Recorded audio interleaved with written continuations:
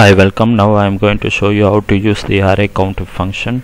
Okay, what I have here is the products and the respective sales. Okay, this is the product transactions, and so the products may repeat more than once in the list, and the respective sales.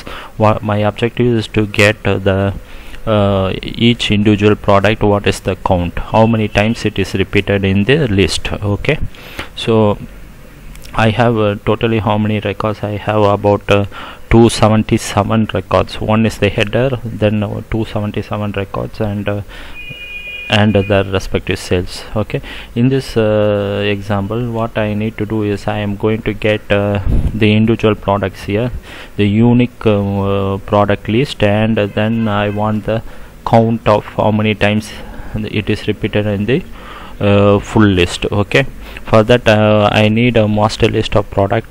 That one, how I will get it is I will get it by removing the duplicates. So I just copy the product list and paste it here. Now I'm going to remove the remove duplicates and get the master list. Highlight the column, then go to remove duplicates. Once you press the remove duplicates, it's come up with a warning that whether you want to expand the selection or you want to continue with the current selection.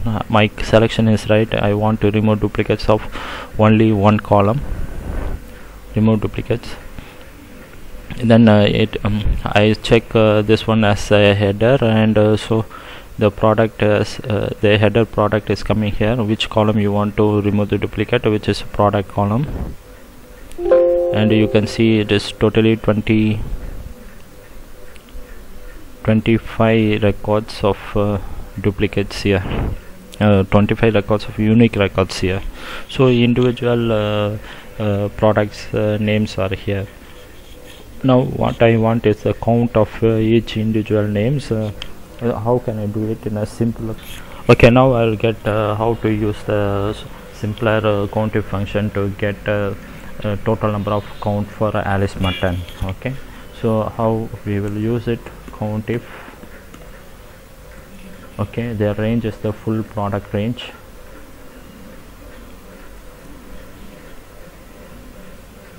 Then the criteria is nothing but the value of Alice Mutton. Okay, which is in cell D2. Okay, so this 13 is the number of count for Alice Mutton. This product Alice Mutton is repeated 13 times in the list. Count is 13. Okay, similarly this is for a single cell, but I want it for a full list of products. Each individual product I want to know the count, so I'm using the array CountIF function. Okay, CountIF function as array formula. Okay, so how can I do this? Now in CountIF function you can see there is a range for product, and the range for there is a criteria is there. So what I am going to do is I am going to send this criteria also is a array. Okay, it's a full list of master list of products, so that I want for each individual element here I want the count. Okay, so previously in CountIF function we just send only one cell value, but here we are going to send a range of values, which is like, okay, like this.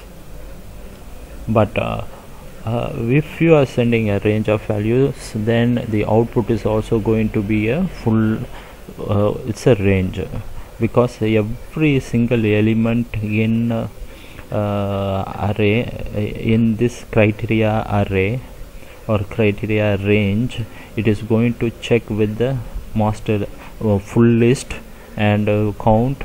If the condition matches, the name matches, then it come up with the number of values matching the condition, right?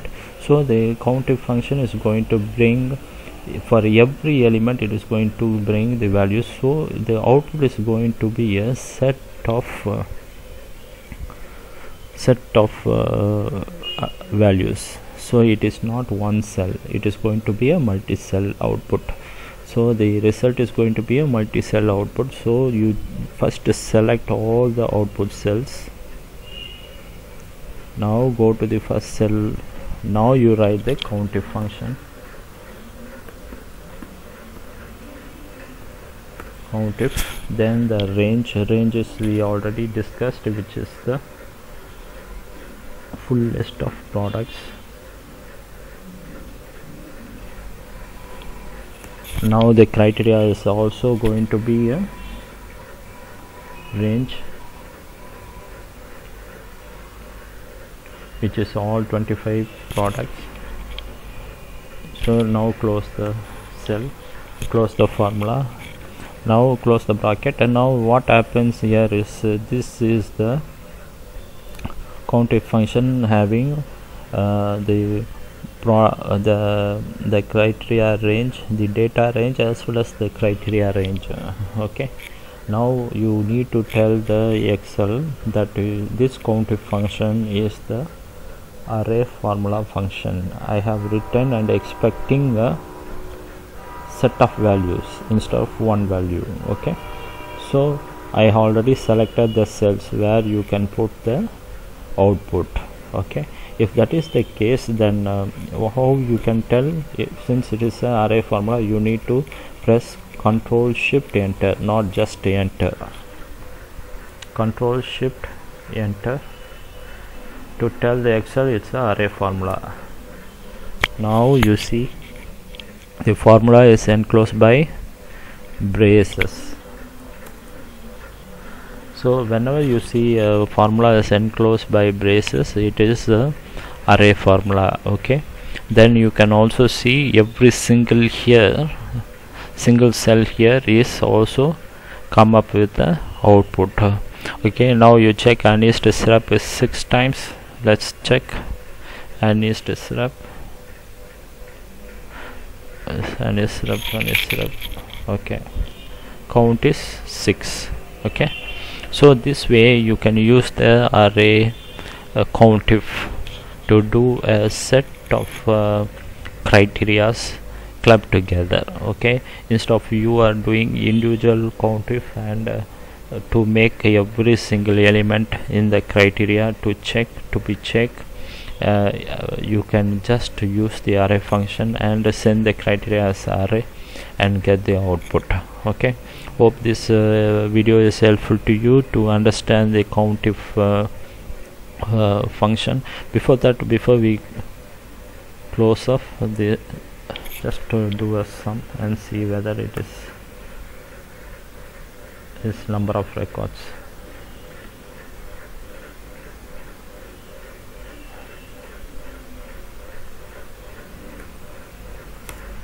Which is 277, which is our total number of records. Okay, so hope this example is helpful to you to understand the count array function and CountIF array. Then I hope you can make this one as a starting point to work on with your array CountIF functions, and see you on next video. Kindly subscribe to my channel, and God bless you.